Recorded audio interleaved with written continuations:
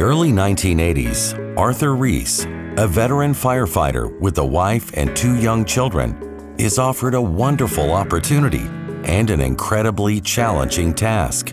Be the first black man to integrate an all-white fire station in the segregated fire department in Charlotte, North Carolina.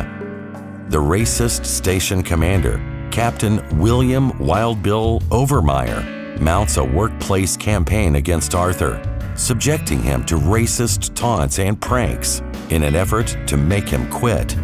Despite the unending persecution, Arthur refuses to yield. As the months wore on, some of his tormentors began to admire and respect Arthur, coming to his defense against those attackers. The fire station is thrown into turmoil. Then, disaster strikes in the form of an all-alarm blaze. In an act of extreme bravery, Arthur chooses to take the lead in a daring rescue of the victims trapped inside.